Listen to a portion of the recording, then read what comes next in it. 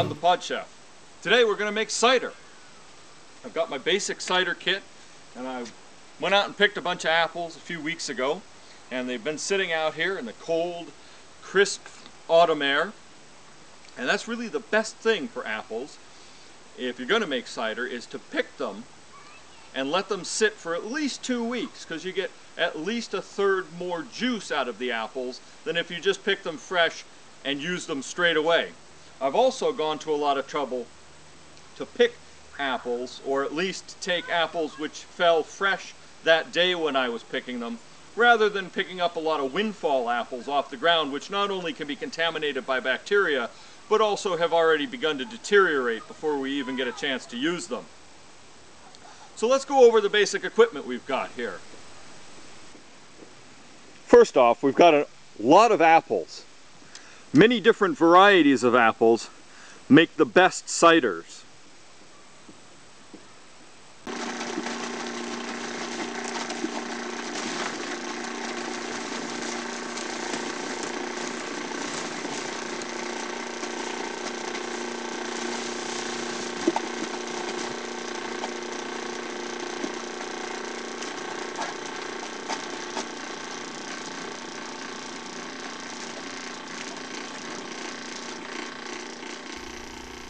You'll want an even balance of crisp, sweet, and tart apples as well. Now I've also got 2 tubs full of water.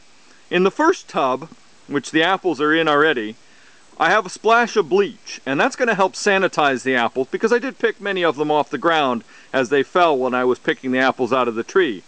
The second tub, which is empty at the moment, is just for rinsing the bleach off the apples.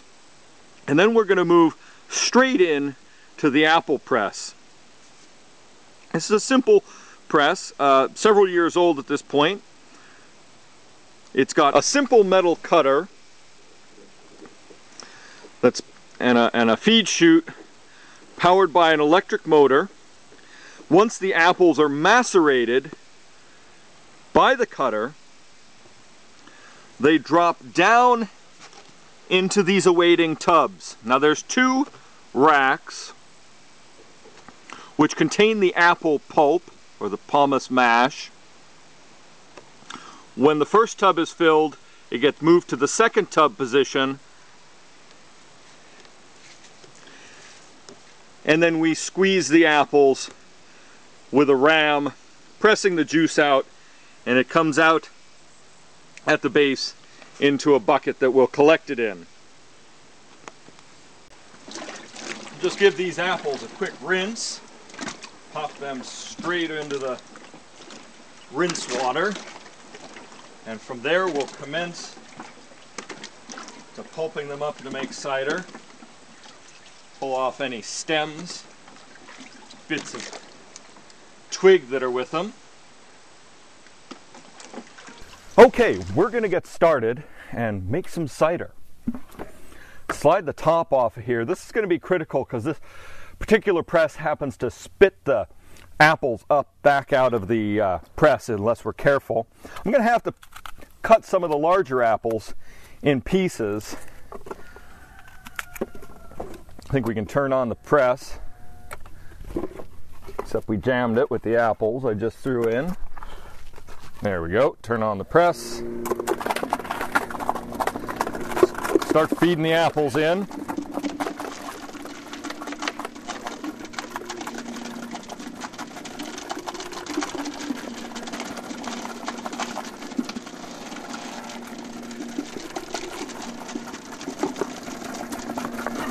Cutting the apples a little bit also helps give the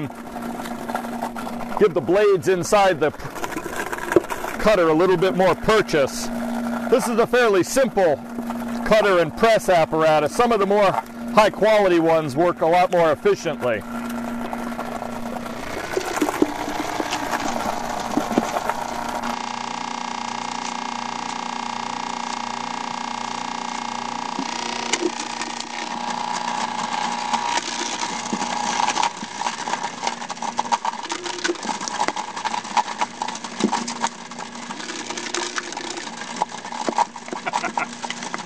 Every once in a while, I'll spit an apple right back up at you.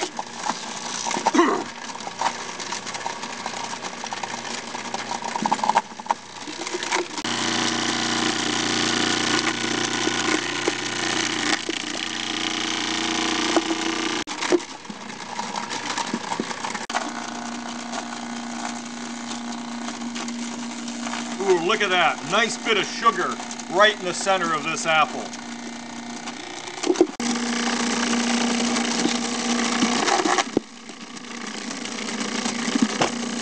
Now when the first tub is full, we'll move it forward and we'll fit it with this plug, which will help us press the pulp down. We might have to level it out a little bit. Slide this in there. Meanwhile, we'll put the second tub under here so we can keep pressing apples, cutting them. And then we'll crank down the plunger and squeeze out the juice.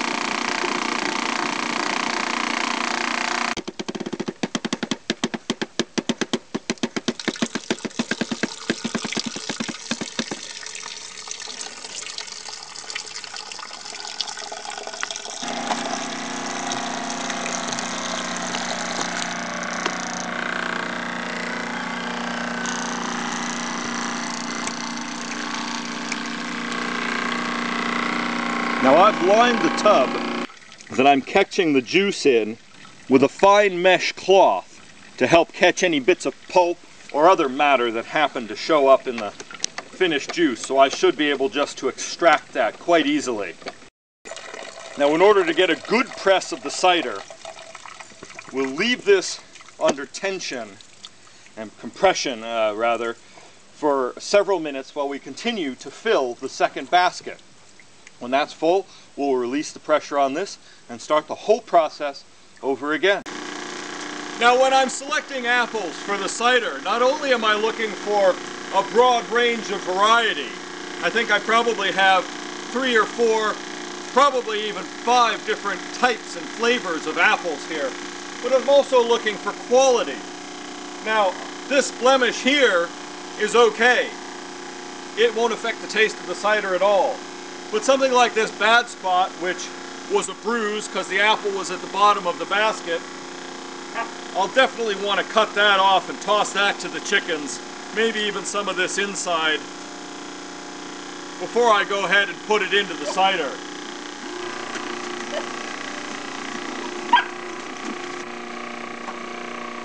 As you can see, I'm not the only one out here enjoying the cider making.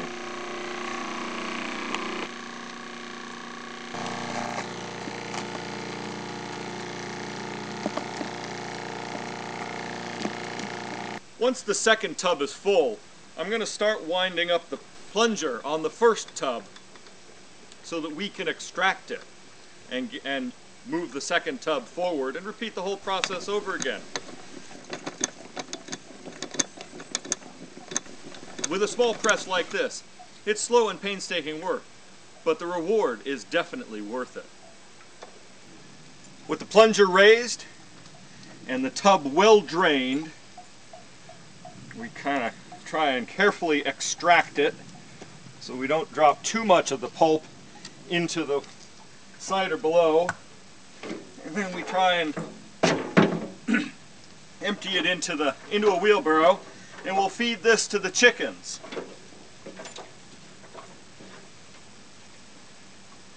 It's easier said than done.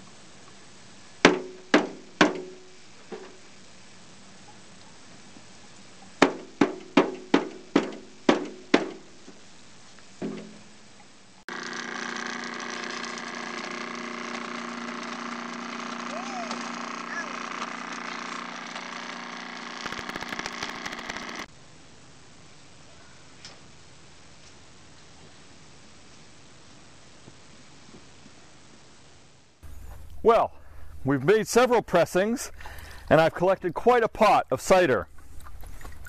Just going to strain out the bag here. Collected quite a little bit of pulp. And now I'm going to load up this 5-gallon glass carboy so I can make some hard apple cider. But first, I gotta have a taste.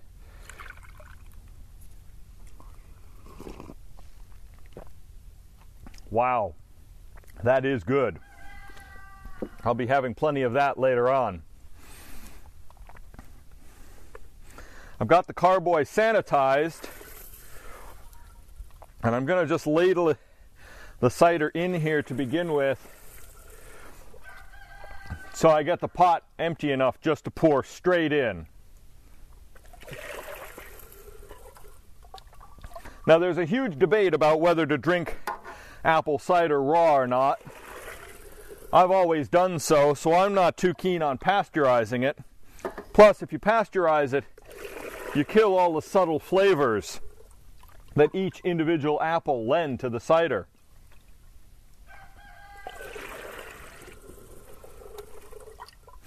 But I've also taken the precaution to kill any bacteria, I hope, by soaking the apples in the bleach water first, rinsing them off, and then trying to keep everything scrupulously clean.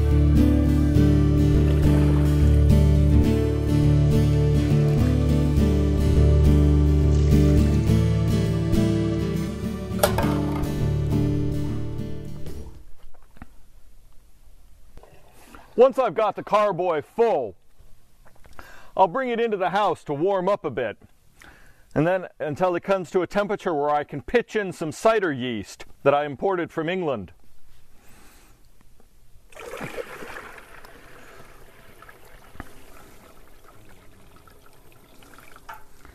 And then it's simply a matter of letting the yeast do its job to hopefully ferment this out to a medium dry hard cider, which we'll be enjoying throughout the winter.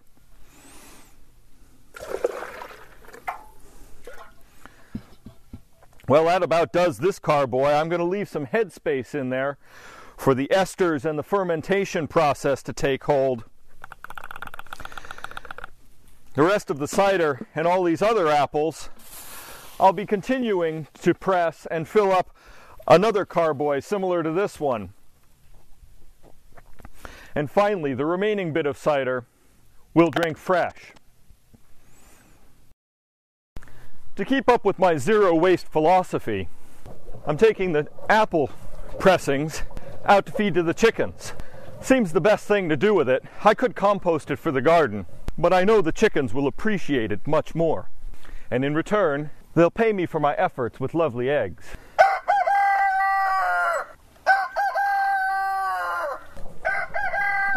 Come on, look out there, pup. Come on, dogs. Come on, chicks. Chicks. Come on. Come on, chickens. How do I get it? I'm pretty sure once I leave, they'll enjoy the apples as much as we'll enjoy the cider.